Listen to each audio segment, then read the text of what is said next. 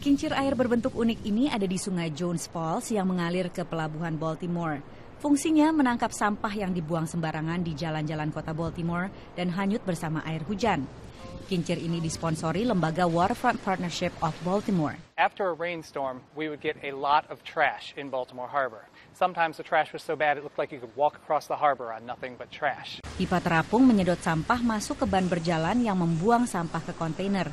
Kontainer diletakkan di atas dok terapung dan ditarik ke darat dengan perahu. Sampahnya lalu dibakar untuk membangkit energi listrik.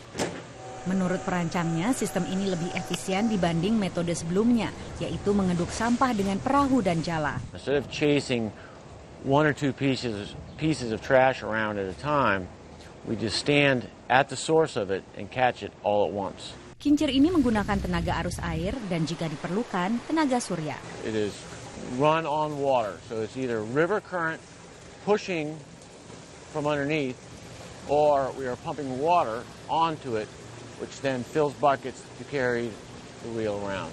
Teknologi ini bisa diterapkan di sungai manapun, namun kincir ini bukan solusi. Our goal is actually to put the water wheel out of business. Of course, that'll come through behavior change. If people don't let garbage leave their hands except to go into a receptacle, then we wouldn't need a water wheel. Perputaran kincir air juga menambah kandungan oksigen sehingga meningkatkan kualitas air sungai. Kincir air di pelabuhan Baltimore ini mampu membersihkan 22 ton sampah setiap harinya. Kincir air ini juga membantu warga mencapai salah satu target kota Baltimore, yaitu membuat air di pelabuhan pantai timur Amerika ini cukup bersih dan aman, sehingga bisa digunakan warga untuk berenang sebelum tahun 2020. Dari Washington DC, saya Patsy Widakuswara dan tim VOA.